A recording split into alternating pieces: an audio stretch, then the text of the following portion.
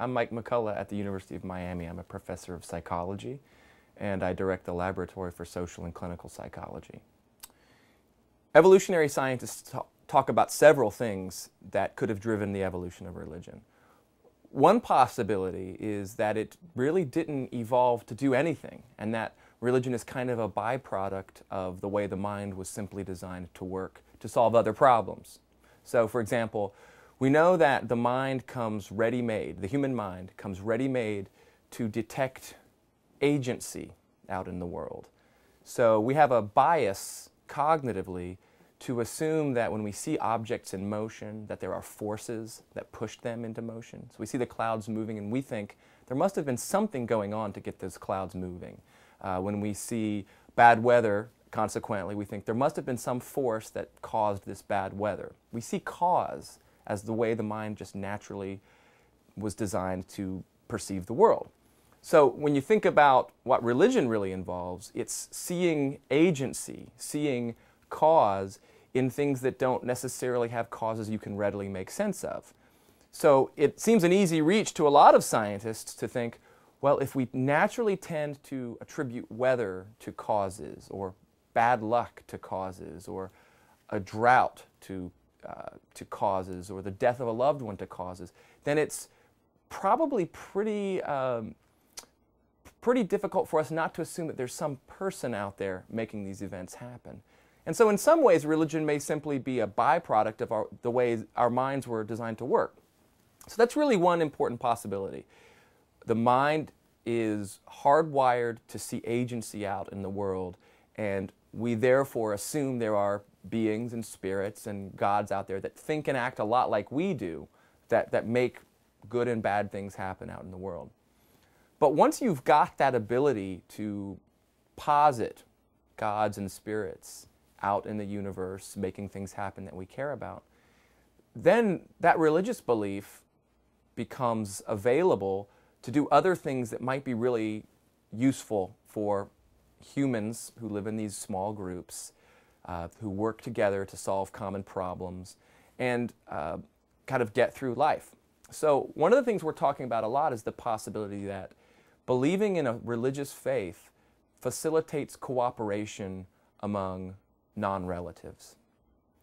So if you look at the last 100,000 years, for sure, of human civilization, human societies, what you notice is that we've become very good at cooperating with each other, at teaming together to solve important problems that we couldn't solve if we were just relying on our family members. So we build cities, we farm land, we create armies to defend ourselves, we get together to care for children in a cooperative manner. We hunt large game cooperatively. And all of these cooperative dilemmas require that people are willing to pitch in and work together, even though pitching in requires costs. I mean, if you think about it, you might be better off not cooperating with a bunch of people and instead, in the short term, just going it on your own, trying to solve your problems on your own, because you don't have to sort of water down your efforts by contributing to everybody else's. So we think about cooperation as being one of the things that religious belief might be very good at helping humans to do. And also, sort of something we've been exploring, which is related but in some ways also quite distinct, is the possibility that religion has evolved in part to facilitate the exercise of self-control. Because if you think about all of these dilemmas that humans have faced in the last 100,000 years, a lot of them actually have to do with exercising self-control. For example, we know that farming was a response to a big population explosion. And essentially, we had to start farming in order to feed all of the mouths that were running around. But farming is very intensive work. It requires a huge contribution of effort on the front end. It's much more work on the front end than simply foraging and hunting on your own. It's really, you know, as the Bible says, it's by the sweat of your brow that you farm. It's not something you'd choose if you were looking for the easiest ways to feed yourself, but it seems to have been very, very critical to to individual families' success in feeding all of the mouths.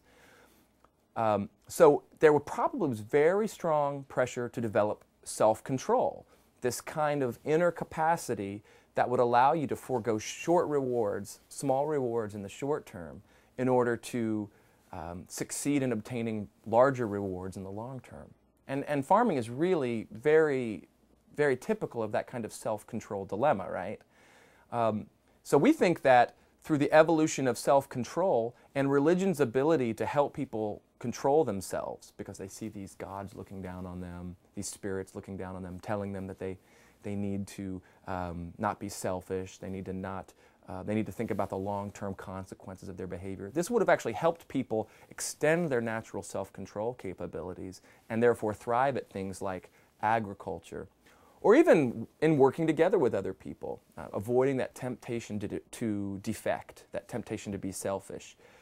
Self-control turns out to be really important for that, and we think that the idea that there are these gods or spirits looking down on you and possibly judging your behavior might have been really, really useful for helping people to prop up their self-control capabilities. And that's what we've been exploring, is this possibility that what religion is very good at doing, and possibly why it evolved, is to help ancestral humans that were on their way to becoming modern to extend their abilities to control themselves and not engage in impulsive behavior that might have been beneficial in the short term, but less desirable than other courses of behavior would have been in the long term.